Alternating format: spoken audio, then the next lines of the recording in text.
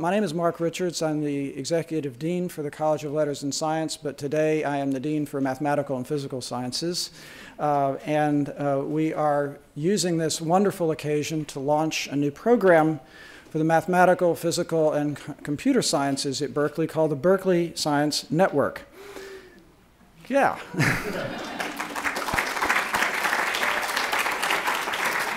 I can see we're getting the word out. The goal of this program is to set an extremely high bar that's already very high at UC Berkeley for nurturing and promoting the careers of underrepresented minority students at all levels and faculty as well, and to achieve the diversity goals of the university. And we all know that these goals are particularly difficult and challenging in the mathematical, physical, and computer sciences.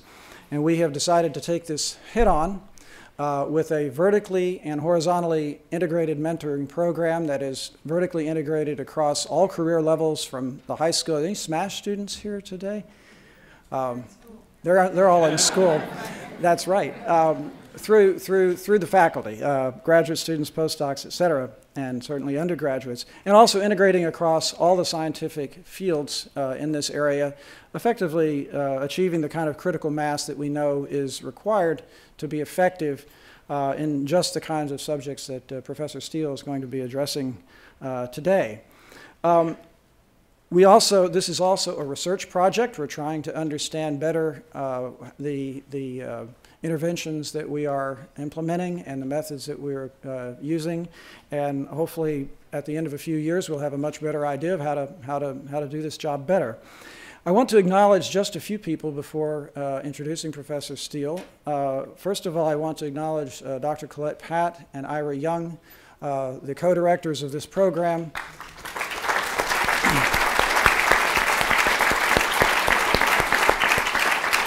We have done an enormous amount of work on behalf of diversity in the physical sciences at Berkeley, and have put a lot of effort into making this day happen as well.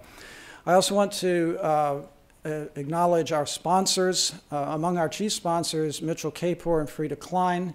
If they may stand up, please, from the and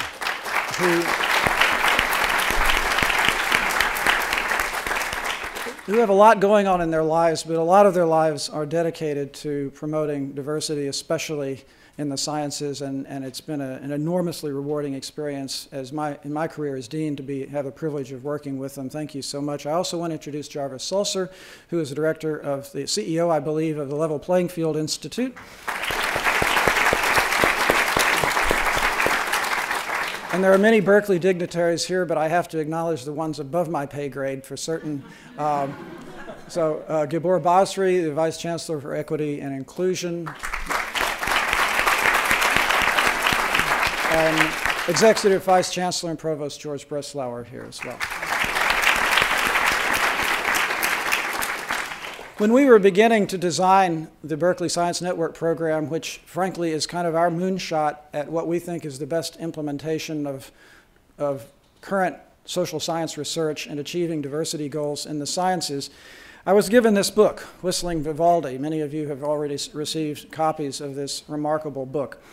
And having spent a few years as dean already beating my head against the wall in frustration, as many with the lack of progress or the frustrating rate of progress that we've made in what often are called the hard sciences in areas of diversity, both racial and gender diversity, I found this book an unbelievable breath of fresh air, realizing that many of the ideas and the interventions that we have been practicing, some of which fall under the loose umbrella of affirmative action, had become a bit stale and outdated, and that there was hope and there was promise and there was sound research to lead us forward.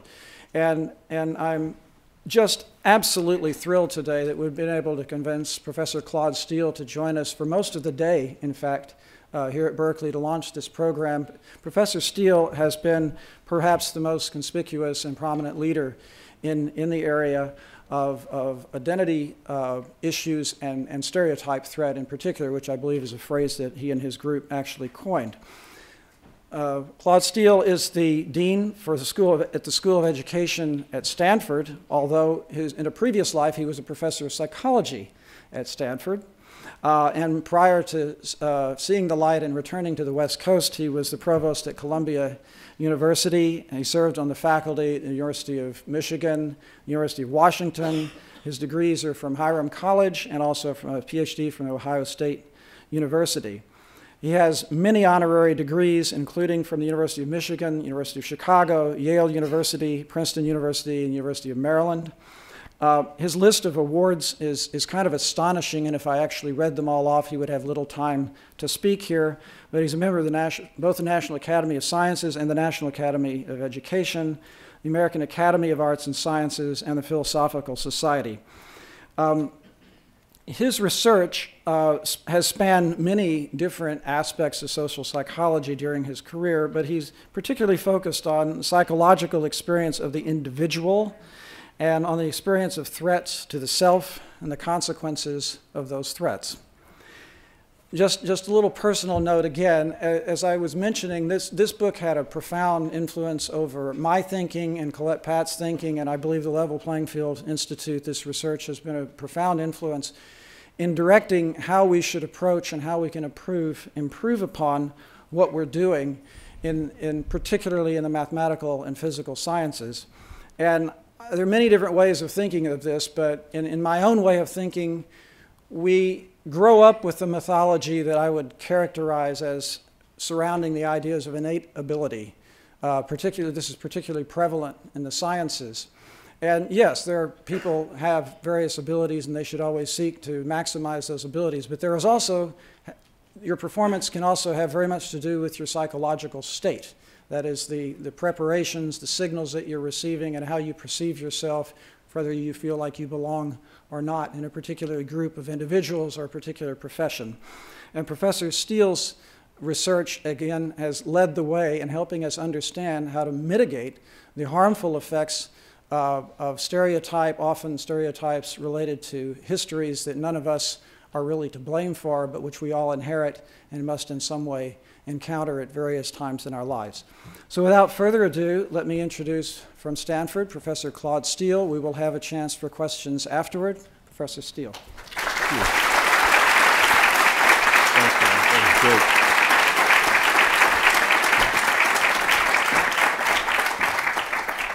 Thank you. I think if I stand out here, I can be heard. The microphone. Great.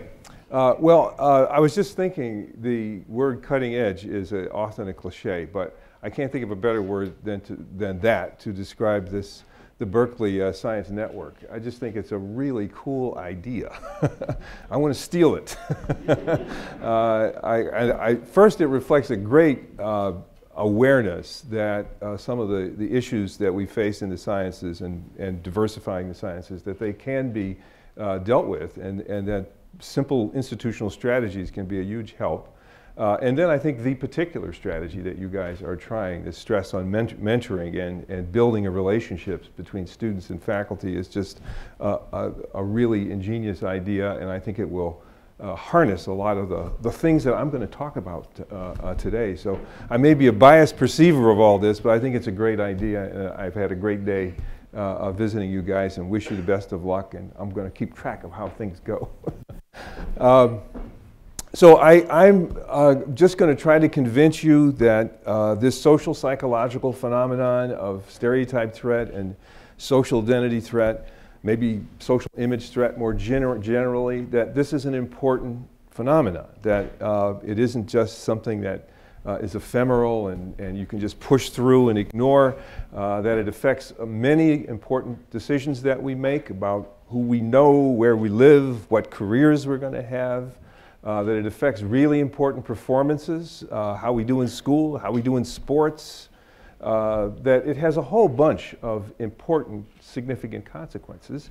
But I don't want to be depressing and leave with the impression that these processes are all determinative, and that there's nothing you can do, or nothing that people aren't already doing to get past them.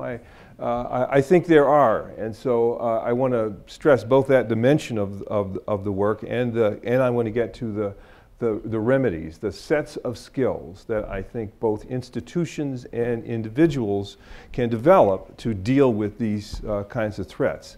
But I do think they're real. I do think as the United States goes forward, we're going to become an increasingly diverse society. I think the last election gave us some preview of that and the complexity we're going to be ushered into. And I think these issues, these challenges, are most fundamental. It's hard to think of more important challenges than being successful at this, using all of our magnificent population to our betterment.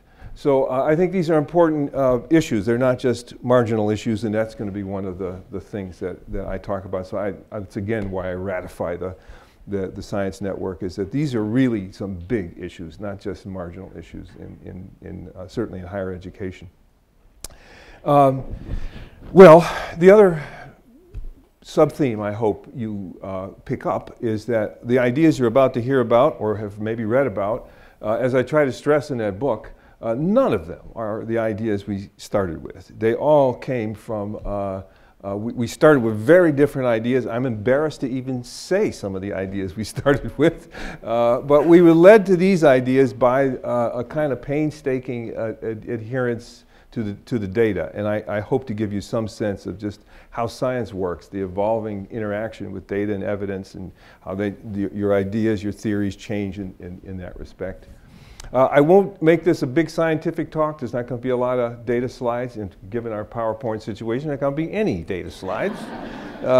I did have a couple of very nice videos that, but you'll have to just take my verbal description of them at this point. That's all I was going to do, is show 3 videos, so we're not going to miss too much with the PowerPoint here. So I have 3 sections. One is I'm going to talk about the problem that got us started.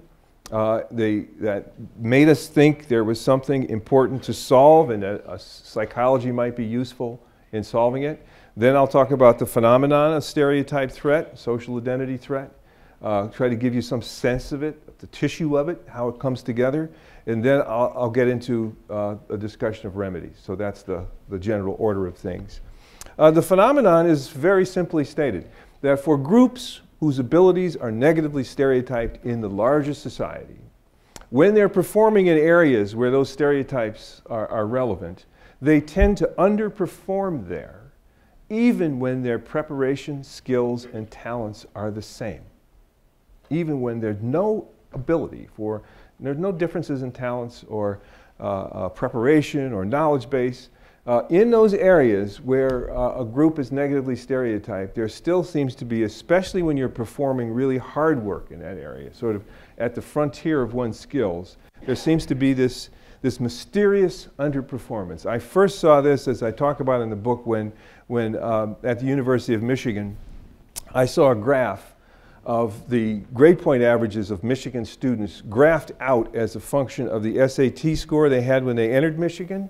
And what you saw was that in general, it wasn't a big slope to this line, just a gradual slope, but that as the students who entered with higher SAT scores tended to get higher grades in Michigan, in general. But the graph also broke out a data line separately for African American students at Michigan. And what I saw there was the beginning of this puzzle, that at every level of SAT score, African American students were getting lower grades than other students at Michigan. And that was the puzzle. Why would that be? You're talking about kids with 1550 SAT scores using the old scale. Why would there be a consistent, over big samples, underperformance there? Within weeks, we found out the same thing was true for women in advanced math courses at Michigan. That in the advanced math courses, not the entry level, there was this mysterious underperformance. Women with the same SAT scores, same prior coursework, were getting lower grades than men in those situations. Then we found that, of course, that this is almost lawful in American society. I think it's almost lawful all over the world in one form or another, but the way I'm going to talk about the American picture of this phenomenon. But it happens everywhere. You can almost go into any identity integrated situation, the law school at Harvard, the med school at Stanford, the third grade classroom down the street, and you will see this underperformance phenomenon. And it's mysterious. The thing the prior beliefs that it challenged for me is that I thought if you got preparation exactly the same, there's so many factors, structural, economic, historical factors, that distribute educational economic opportunities so unequally in society that you would expect differences in skill to still exist among students who are still strong enough to get into a good university like the University of Michigan. There still might be that. But when you've equated for those differences and you still find a difference, that's the mystery. Stereotype threat, after years of wandering in the wilderness, is our answer to what's causing that in biggest part. I'm not completely sure that stereotype threat is the entire explanation. I don't know if I can ever get to that level of complete confidence about it, but I think it's a big part of the story of where that's happening. And the idea there is pretty straightforward, that if you're a member of a group whose abilities are negatively stereotyped, then every time and you really care about performing well in that domain, when you're performing in that domain, you know that you could be possibly, especially if you experience some frustration, you could be seen or treated in terms of that stereotype. And if that, if that's upsetting to you, then it could injure your performance right there. And it could also constitute something you think you worry about facing as you go forward in that whole domain. How long am I going to have to deal with this vague sense of discomfort in this situation? So that's the story in a nutshell. Is that's where the concept eventually evolved, was that it seemed to happen in reaction to stereotypes. Let me give you a formal definition. I want to stress that though we discovered stereotype threat in an effort to explain this particular phenomenon, that stereotype threat itself is a very general phenomenon. Everybody experiences it in one form or another, and I think almost on a daily basis it happens. There's no identity that you have that doesn't have a negative stereotype about it. And so when you're in a situation where that negative stereotype applies, and if you care about it, you could feel a version of this stereotype threat. You could feel that. I think, well, I'll talk about this in a minute. I think this is one way that our history gets transported into our present lives, is through these lingering stereotypes and the kind of pressures they put on us as individuals. And if you just want to get some almost visceral sense of what stereotype threat is like, just think of any situation you've been in where, based on something about you, you had to worry that maybe people were not going to think you do well. And it's in a situation that's important to you. That's the general gist of it. To show the generality, I was going to show a film clip about a form of stereotype threat that's kind of unusual, just to illustrate its generality. And I was going to show a clip about is there a situation where a white guy is going to experience some stereotype threat about their intellectual ability? Is there some domain in life where, in American society, where a white guy might feel kind of negatively stereotyped with regard to some kind of intellectual ability, especially in relation to African Americans? And there is such a domain: rapping.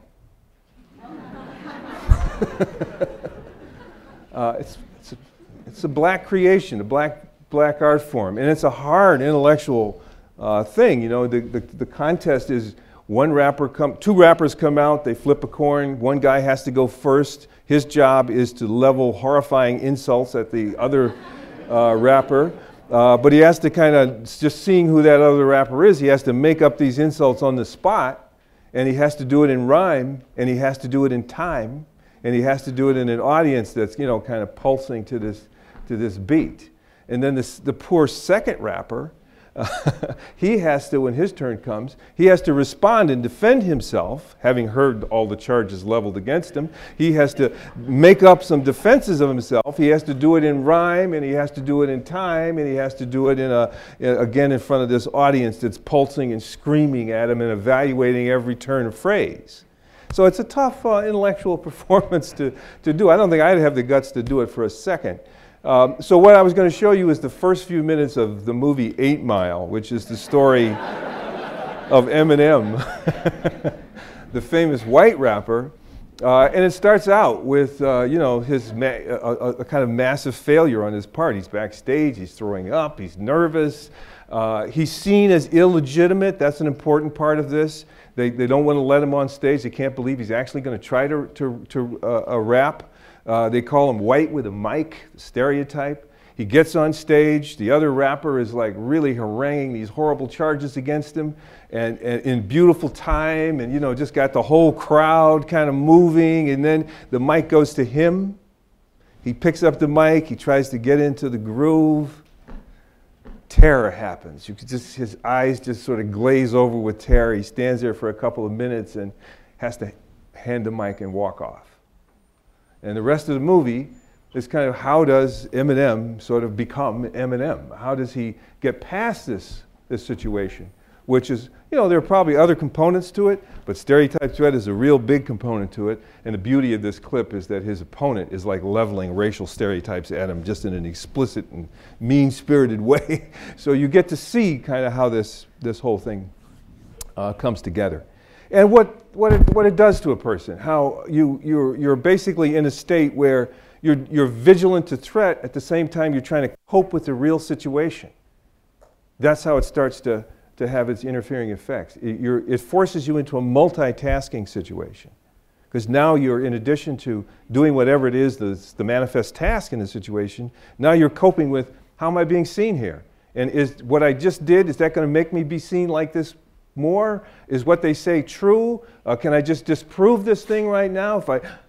So all kinds of internal dialogues that are going on and taking up cognitive resources at the same time that you're trying to do the task. And that's where it starts to have its interfering and distressing component to it. Well, the one big question then is does this kind of threat go to school? Does this happen in school? Could this be significant? The second clip I was going to show is a clip I bet a lot of you have seen. And it comes from the famous blue-eyed, brown-eyed study that it was actually done for the first time the day after Martin Luther King was killed in 1968 by Jane Elliott, a school teacher in Riceville, Iowa, who wanted to give her students an experience that would give them some idea of what Martin Luther King's life was about and so on. So she decides to sort of divide the room into blue-eyed and brown-eyed kids and to build a sort of stigma based on eye color in that situation, so they'll know and get some sense of what discrimination and prejudice is like.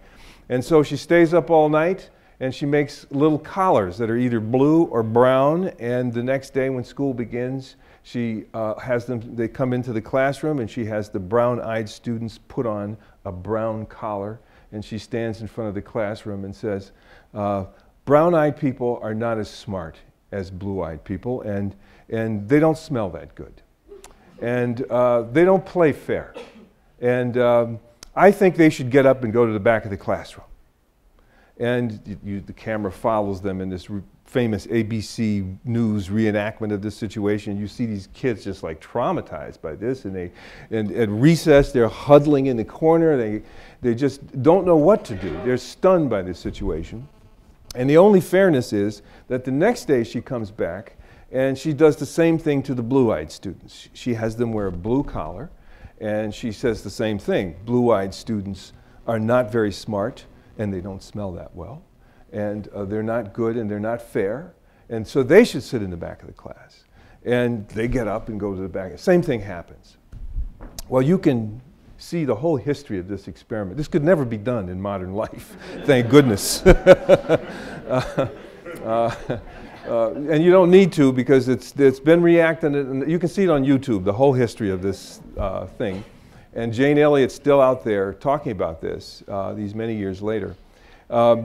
But there's a side scene in the initial documentary where the kids are pulled together in groups, little small groups, and they're working through a problem pack, and she is keeping track of how fast they work through the problem pack.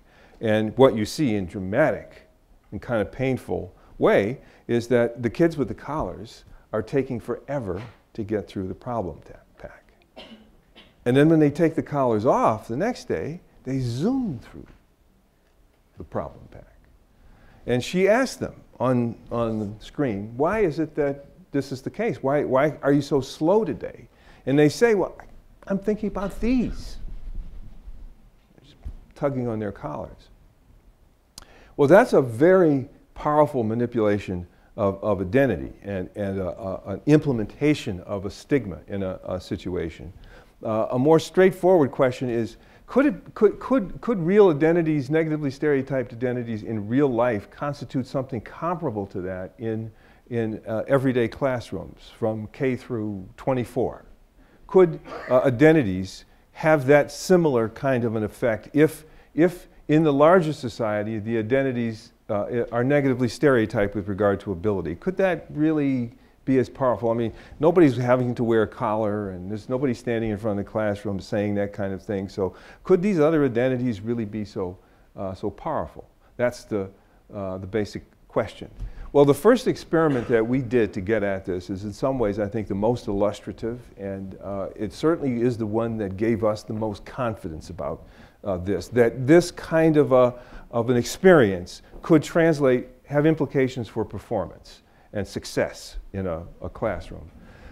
It was very simple. We got University of Michigan sophomores who were really good in math, men and women, and we carefully matched them for their prior test scores, their grades, their commitment to math, personal goals, professional aspirations, all these things. So we had two groups here that were like head-to-head in math, ability and motivation.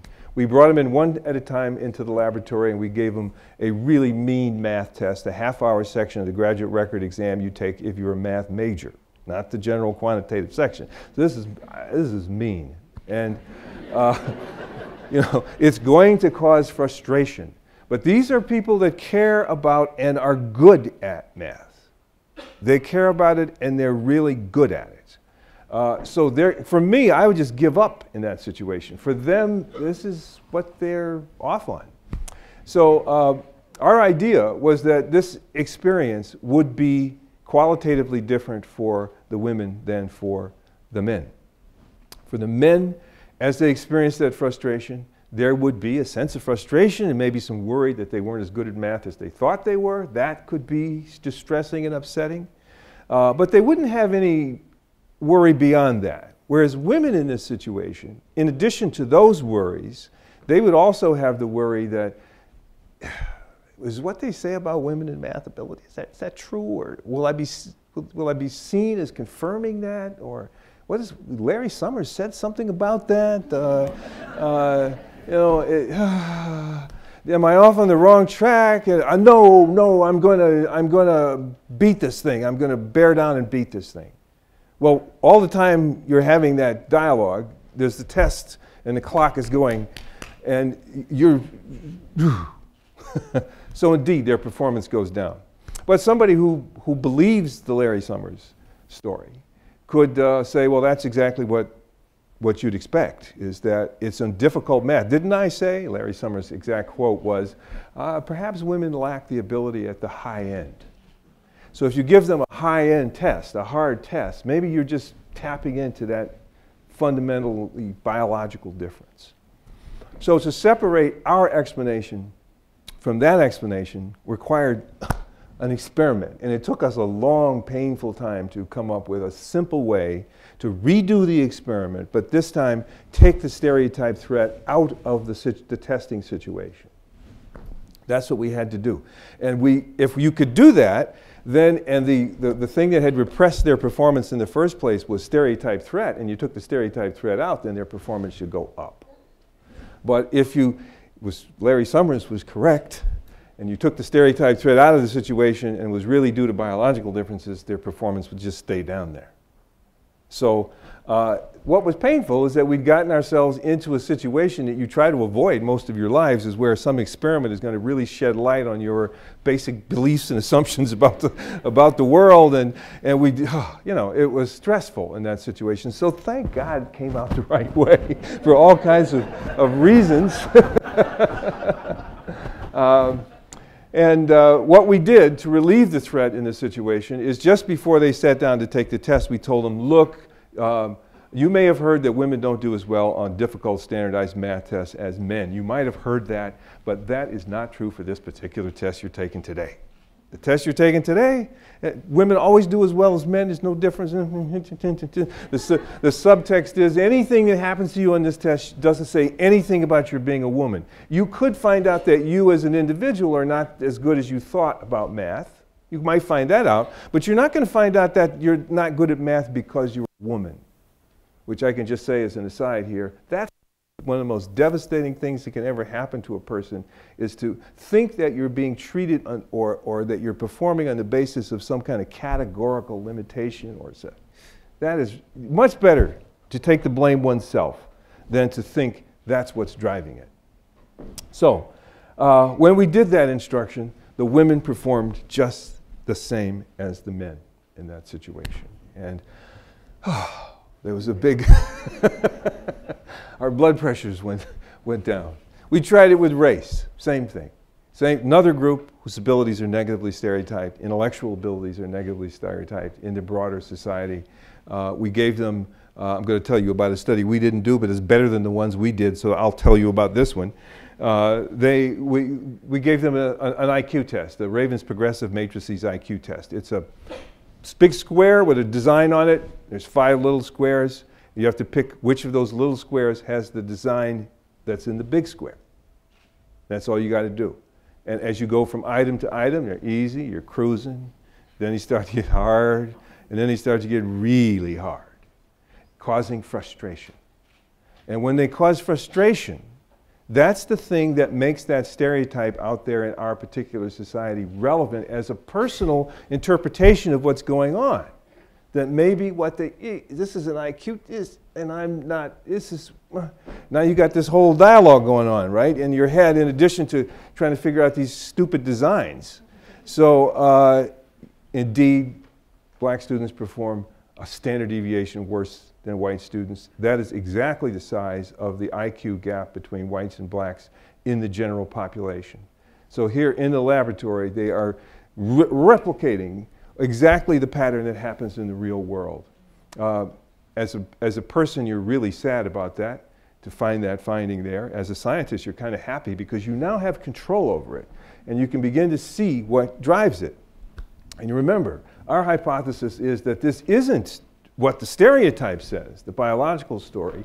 It's stereotype threat. And that if we can get the stereotype threat out of this situation, their performance will go up and match that of white students in this situation. So the way we got the stereotype threat out of that testing situation, the way these authors did, is very straightforward. They just told them in the condition that they didn't want stereotype threat in, gave them the same test, but this time they said, it's not a test, this is just a puzzle. We're studying a puzzle today. This has nothing to do with cognitive abilities, can't measure those at all. This is just a puzzle. We want you to do the best you can. We want you to have fun. And when you have fun, when you're doing a puzzle, you know, frustration is like what you're after. That's what you want. So in that situation, you're not put off by it. It doesn't signal anything heavy. There's no emotion. There's no second order reaction to it. And under that instruction, white and black students perform exactly the same on this IQ test, which is a nonverbal IQ test. It's the gold standard of IQ tests in the United States, to the extent that you believe there can be a test that tests something like IQ. We'll save that discussion for later. But at any rate, it wipes out the difference. So, you know, this happens in a variety of ways. You want to put white guys under intellectual stereotype threat. You give them a difficult, demanding. We did this with engineering graduate students at Stanford. We gave them a very difficult math test and told them just before they took the test, here, we want you to do the best you can. This is a test on which Asians tend to do better than whites. Just here, do the test. So now every time they experience a frustration, you know, it could signal that they're on the downside of somebody else's positive, you know, talent. And that signal, what am I confirming here? And it creates the same distraction. You know, one important thing to say, to underline at this point, I mentioned it earlier, is that I think this is how history lives with us in the present, that the stereotypes sort of export the history of our society into the present and create these kind of conflicts for us. A white stereotype threat, it was inevitable that if we did these experiments there, we'd also get to a white form of stereotype threat. We had white guys at Stanford come into the laboratory, and they were going to have a conversation with two other students. And they saw pictures of the two students, and in one case it was two white guys, in the other case it was two black guys. And they find out that they're going to talk about in this conversation either love and relationships, which is kind of easy to talk about, or they're going to talk about racial profiling. So they're going to talk about either to two black guys or two white guys, either about love and relationships, or they're going to talk about racial profiling. And then we say, look, I'm going to go down the hall, I'm going to get your two conversation partners. Would you mind, while I'm gone, arranging the 3 chairs for this conversation? And as soon as they arrange the 3 chairs, you know, the experiment's over. You're trying to see how they space themselves in preparation for one of these conversations. And you could predict the results that when they're going to talk to 2 white guys about anything, or they're going to talk to 2 black guys about love and relationships, they put the 3 chairs very close together. But when they are going to talk to 2 black guys about racial profiling, 2 strangers, black guys, about racial profiling, they put the 2 black guys over here and themselves over here. There's a big distance starts to enter into the situation. What's that distance about? Well, they don't want to confirm the stereotype that, they don't want to get in a conversation with two black guys and risk confirming a stereotype that they're racist, or that they're racially insensitive, or unknowing. And interestingly, we had independent measures of how prejudiced they were. They weren't very prejudiced on the absolute scale, but the least prejudiced they were, the farther they sat themselves away from the 2 black guys in that condition, the least prejudiced. It's just like the women in math. It's the women who are the best, most motivated math students who show the effect the most strongest. One way you can protect yourself against the stereotype about your group is not to care about the domain where the stereotype applies. So in the case of interracial relations like that, if you don't care much about that domain, then you don't feel the same risk there. But if you do care about it and you're invested in seeing yourself in a certain way, the risk of being seen this other way that this situation poses is the threat. So when you play this out across society and you try to interpret what the intergroup dynamics are, how it is that history actually visits our lives on a daily basis in institutions and the like, is it stereotype threat, or is it sort of old-fashioned prejudice? We were in that experiment sort of pitting the 2 things against each other. And here's some evidence that a lot of what happens is just the self-consciousness that our history has left us with, our unresolved history has left us with these things. And the other dimension to stress is that this is an ongoing kind of a threat. You just don't sort of disprove it in one situation and then it's out of your life. It reemerges because you're now in a different, you maybe go from the 7th grade to the 8th grade, and now you have to kind of disprove that stereotype all over again. It's not in the person's head as a vulnerability, a low self-esteem or a low view about their group or a low sense about their own abilities. It's not there. Remember, the effect is strongest among precisely the people who have the strongest abilities, who have the strongest ambition and expectations for themselves. So I'm a psychologist again. I believed it was there, but it didn't seem to be there because we couldn't get that effect we only got that effect in the members of the group who were the vanguard of the group, who had the strongest feelings there. So what does make it worse and not so bad? Eventually we came to a very simple idea that's sort of right in front of us. Cues in a situation. that tell you or suggest that you might be seen in terms of this stereotype, that you might have to deal with that. You know, it's like a snake in the house. Snake's in the house. You're trying to watch the football game. You can't really just kind of flop down on the couch because, what's that movement over there? How big is that snake? How bad is it? Am I going to ever get that snake out of the house? It's just that kind of dialogue, and it's brought to bear by the cues that suggest its presence. I use the Sandra Day O'Connor story in the book.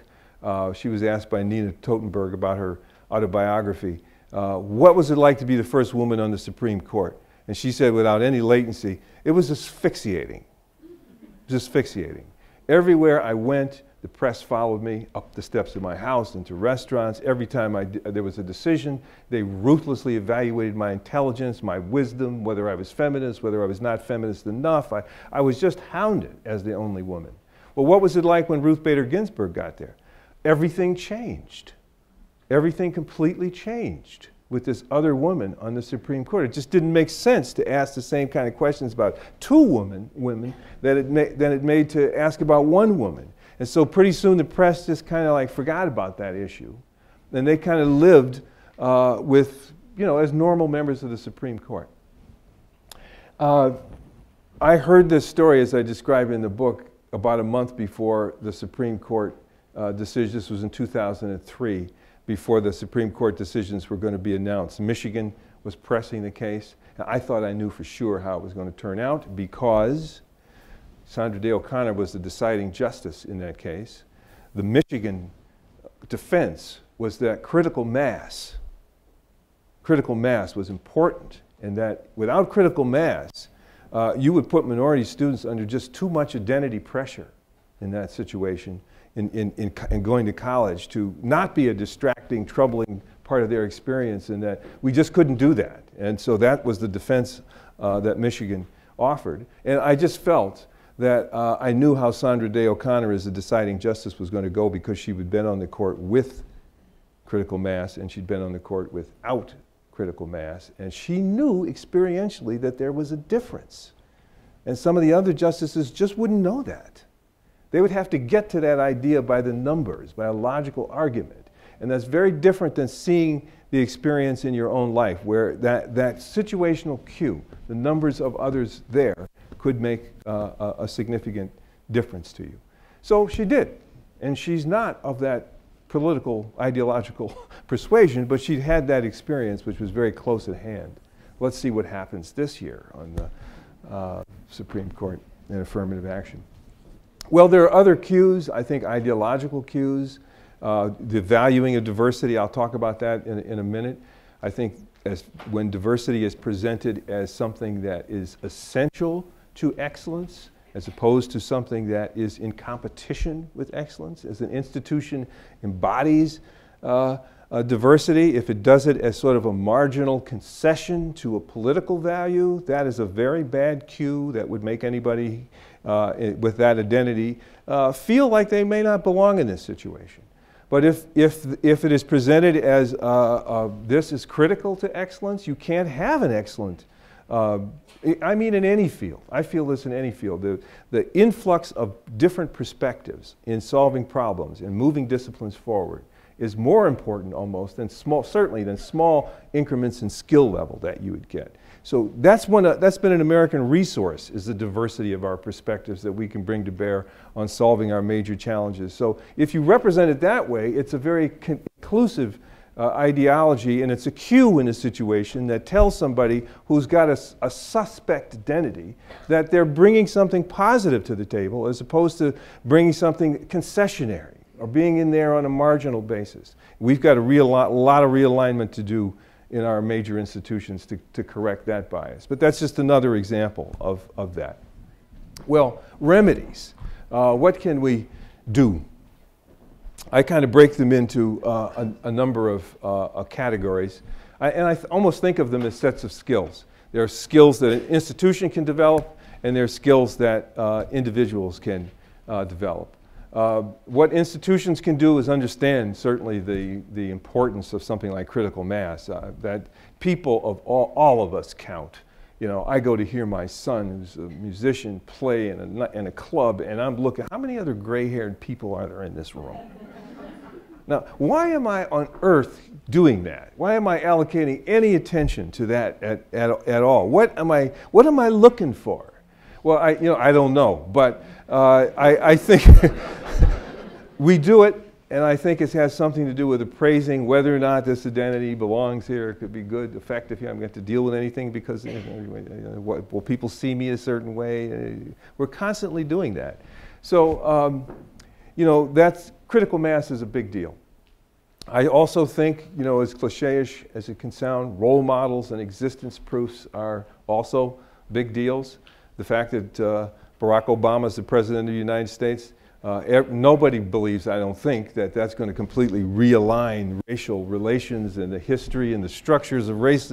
No, that's not going to do that. But it does mean something very different to be in a society where Barack Obama, a black man, can be the President of the United States versus being in a society where a black man cannot be the President of the United States or a woman cannot be the President of the United States. That's a different identity situation for somebody, and that's going to keep on the burner these issues. So that's what that means in some sense. It is a step forward. That's another thing that institutions can do in their set of skills, is to focus on a conscious effort to do that, to build that diversity, critical mass, these sort of philosophies, ideologies of diversity. For example, one pet peeve I have is that I think a general education requirement should include ethnic studies. The fact that it's over there in certain programs and it's not seen as something that is of general value to everybody who's going to get an American education is to me a big signal that marginalizes the identity, and it fits with that whole sense. And, there are historical reasons for this, I get that, but I think we got to, as we move forward, we got to look at these kinds of things. That kind of knowledge about the people who make up this society, historically, where they came from, what happened to them, you got to know that to be an educated American. You just have to understand, to be an educated American, you have to know that. And that immediately brings in everybody and says, look, we're included here. This is us.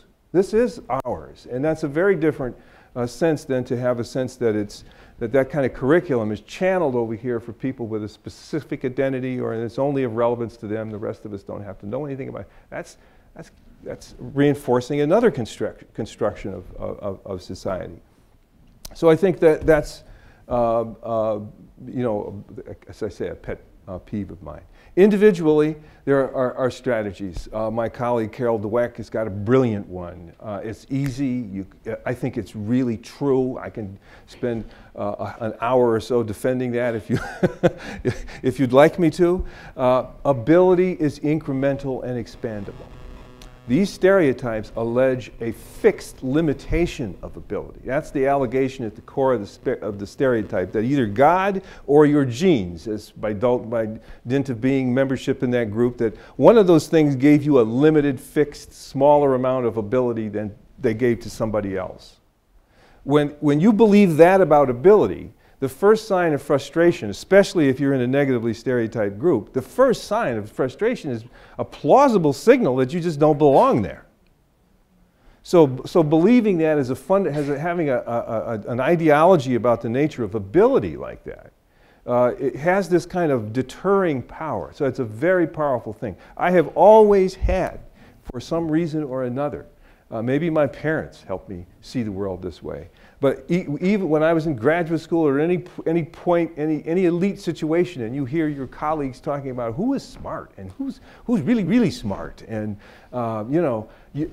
I've always had the private theory that they're wrong. It's not about some God-given thing. It's about an expandable ability, and if you put your 10,000 hours in, you can get better at this, and you got to focus, but you can get better and better, and who knows at the very top what goes on, but you can get really good at this. And So having that view is a part of a personal toolkit that I think reduces the impact of these threats.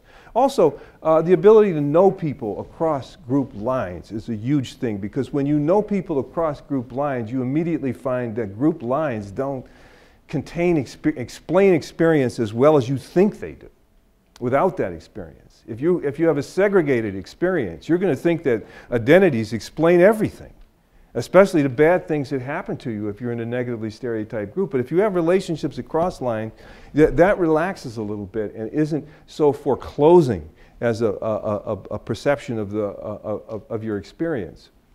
So that skill, going abroad, I was talking about this earlier in the day, having a variety of experiences helps undermine this thing, and that's part of the toolkit, the skills that help people deal with it. In general, and I'll stop with this, I think we're all in we all have narratives about the circumstances that we're in and what we're like vis-a-vis those circumstances and what's happening to us, and are we being discriminated against, or are we being favored? There's all kinds of things that go into that narrative. And it's too much to think that we're going to take the perception of threat out of that narrative altogether.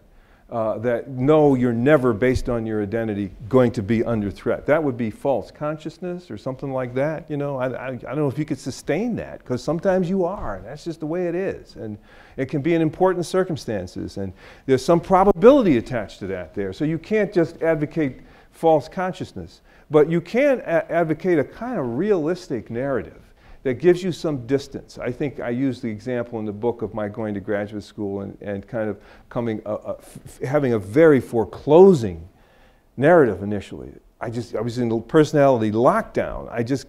Because I thought anything I would ever say could be read that way. As the only black in his whole graduate school. And those days, with the guy down the hall using the N-word, Arthur Jensen, the old Berkeley guy, showing up talking about race and IQ. You're just supposed to go out there and listen to Arthur talk about his theories as an open-minded scientist. You know, it's like, you know, something was. So I was in lockdown, but eventually you began to see, you know, my advisor seemed to believe in me. I could publish a paper, and you know, none of those things changed. But the narrative about what my life was going to be like, what the options were, how much freedom I had, how much room there was for me, began to expand, and you begin to feel more comfortable, like you can do this thing. And then the more you feel that way, the less you have to allocate to vigilance and all those kinds of things, and worry and anxiety. And the more open you can be, and the more you're like that, there's a kind of positive recursive process that happens, and you start to feel pretty damn comfortable in this situation. And people also start to know a lot more about you, and as that happens, you know that they're not seeing you in terms of those stereotypes. They're seeing you in terms of other things, maybe, but not that stereotype. And so you kind of work your way in certain circumstances out of this situation. It's a natural process. I think everybody's gone through it in some walk of life or another. It's not peculiar to just minorities or just women, but it happens. So I want to end with that general, since we're running way out of time here, but with that general hope that by thinking about it that way, there's room to move. This isn't a foreclosing thing, but it is something that one has to deal with. And I'll stop at this point, hoping that maybe we have a few minutes for some questions, maybe 4 or 5 minutes. Thank you.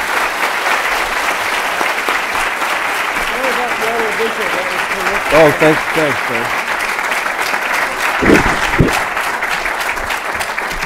So before we have questions and before everybody filters out, I have a quick question. How many people in this room are in some way associated with departments of science or engineering here at UC Berkeley? Good. How many of you want to help us with the Berkeley Science Network? Colette Pat is right here. Ira Young is right here. They'll take your names. We want all of you to help. We pride ourselves on being the best in science and engineering in the country, and part of that is contained in the goals of the Berkeley Science Network, and I hope you will all join us.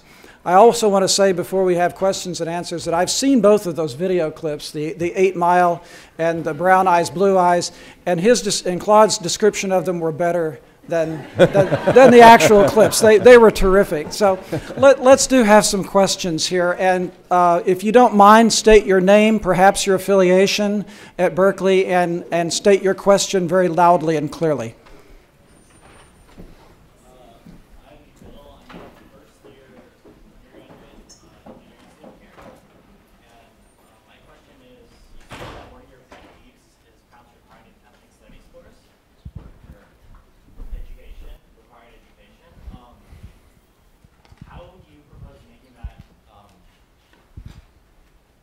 How do you propose making that balanced? For example, I've heard arguments for and against something such as Black History Month, that having it there actually has a more detrimental effect in terms of affecting racial stereotypes. So let me get the first part of your question again. You stated one of your pet peeves was requiring sort of an ethnic studies course. And I was wondering what your position is on perhaps making it balanced and better for the betterment of taking away it's hard to word, sorry. Yeah. I think I wouldn't, my pet peeve is not the course, so I'm going to be clear about that. I think the course, the study programs, without those we wouldn't have a lot of the knowledge we currently have that has been so enriching over the last 30 or 40 years. I'm old enough to remember when we didn't have those endeavors and we just didn't have a very elaborated, available information about that and about those experiences in American life. And now they are much more available and much more with us. I guess what I was saying is that I don't think they should be, and this is a hard thing to modify because you can imagine all of the issues involved, everything from academic freedom to I don't know what else, but there are a variety of issues. But I'd love to see them required for everybody. Some sampling of that coursework would be a graduation requirement. That would be my vote. I have a question about the women and men in Michigan who did that experiment, and they had equal SAT scores and equal grades and everything.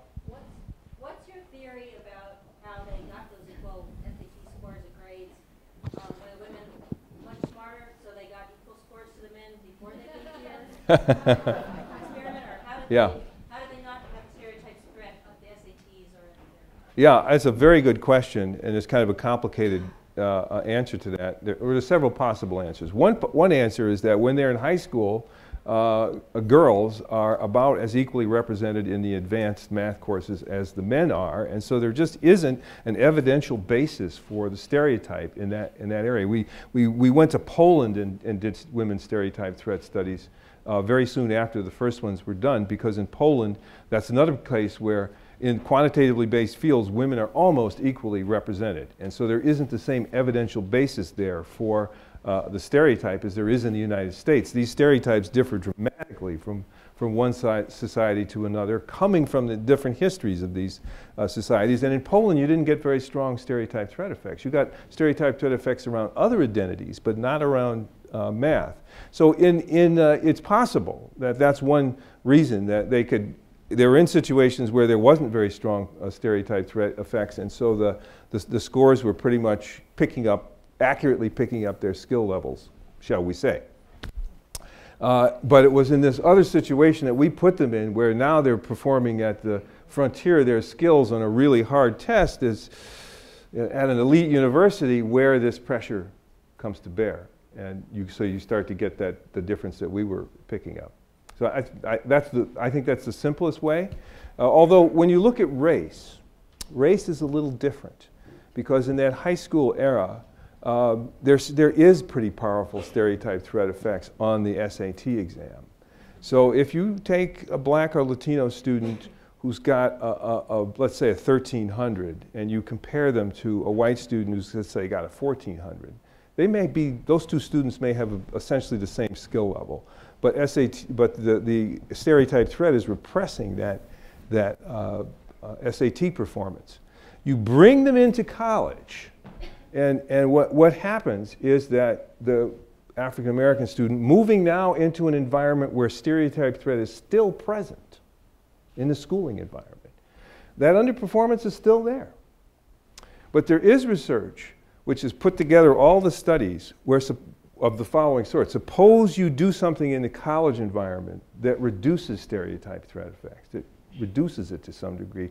How would you expect these students to perform? Well, in that situation, and with just very minor efforts to reduce stereotype threat, the 1,300 African American student and the 1,400 white student performed the same. So that's a good indication that there was stereotype threat repressing that SAT test, and I believe there is a lot of cases. But first of all, I'd like to thank you for your presentation, and I have a question regarding the setup of the first the example that you gave, the first example of Miss Elliott, as well as some of the other experiments that you described. You seem to focus on a lot on stereotype threat. But within those descriptions that you gave us, there seems to be a source of power that creates a social construction, a social situation, a social structure. In this case, blue eye, brown eye, and that power right there is in itself the source of those distresses, what you call distress components, that eventually lead to the arousal of the frustration and stress that eventually lead to underperformance. And I guess my question is related to why you're using the word prejudice to describe this arousal instead of discrimination, and if you were to be more in terms of like confronting more the source, in the case of the experiment, for instance, the source of that distress is actually the experimenter who is setting up the situation. So I was wondering if you can comment on that. I think I can track most of that. Because I have some sympathy, I think, with where you're going with that. I'm not really talking about prejudice, so I guess that's one word you said. I want to be real clear about that. Stereotype threat happens in circumstance. You could take a wand to get all the prejudice out of the human condition, you'd still get stereotype threat effects. Because they're coming from the fact that I just know in my culture I could be perceived that way based on a stereotype, even though the person who's doing it or the people who's doing it, or they don't want it. They could be pulling for me. In women in math courses, they could be pulling for me to succeed, but I just can't be sure that they're not seeing me through a stereotype. And this gets us into the nature of prejudice and so on, and it would be a fun digression for me to do, but maybe not so good for you guys at this hour. But I do think power is a factor. It does set up these things, and I think that experiment is a good example. She's setting up, as the power figure there, what the stigma is going to be, what the stereotype is going to be. And that's driving the bus. So I agree entirely with that interpretation of it. Power is a factor here. So some questions. I can't point that well, but Hi, my name is Lindsay Witherspoon. I am a graduate student in chemical engineering. And I was wondering if you had ever looked at using students at an HBCU, a historically black college university, in a historically black college university in order to do a study of stereotype. Thinking from the personal view, like I came from an engineering school at an HBCU, and I didn't really experience stereotype threat or even know that I was experiencing that until I came to Berkeley. And I was wondering, I think it would be an interesting study, or if that's something that you would see part as future research in this area. Yeah, that too is a great insight into this. I'll start my answer to that question by saying I'm a dedicated integrationist. I think that's the only way forward for us. So there.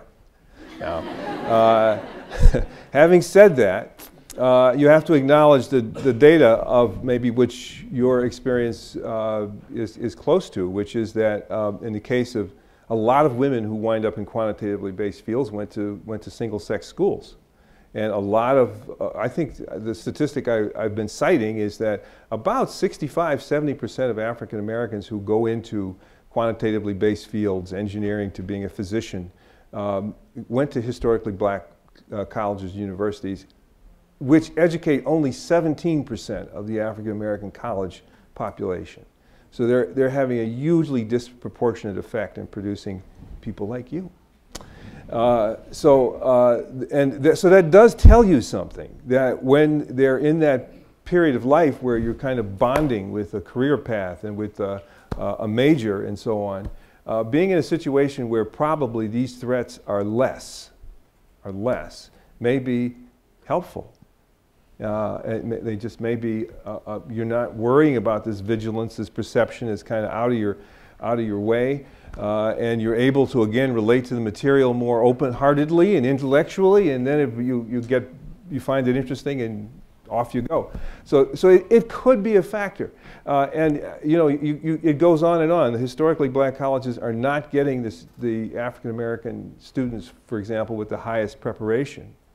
So Stanford, speak of my own school, gets very strong African American students dedicated to a medical career, but at 4 years later, sends very few of them off in that direction.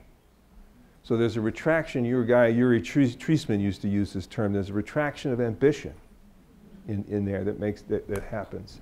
And I can't help but to think some of these processes are a part of that. So, yes? What do you think the critical mass is? Like, what is this, like, what would be critical mass? That is a very good question. I talk about that. For Sandra Day O'Connor on the Supreme Court, having Ruth Bader Ginsburg, one other, just two people there was critical mass. But at Berkeley, two Latino students would not be critical mass. So somewhere in between there's something that maybe somebody smarter than me could begin to quantify, but it's like pornography. You know it when you see it. I think it's more still in that status. My name's Leanna. I'm a philosophy major. Going back to the gentleman's question about ethnic studies, I worry about the effectiveness of this as a general educational requirement, as I don't see how it would answer the problem. I think personally for me what had the most impact in my educational career was an American history course that I took with Professor Einhorn here on campus, where I saw and I was able to track the history of women and other minorities that I didn't know existed, that we had a place in that history. I wonder if maybe our approach should be incorporating more underrepresented peoples, like their stories in our history and our science courses, et cetera. I couldn't agree with you more. I'm sort of agnostic about how you do it, but I think those stories need to be taught to everybody. I think that sends a very different signal, that those stories are important for everybody to know. They're important for me to know about my own group, but they're also important for everybody to know. So if you're an educated person, I think you have to feel some obligation to know those things.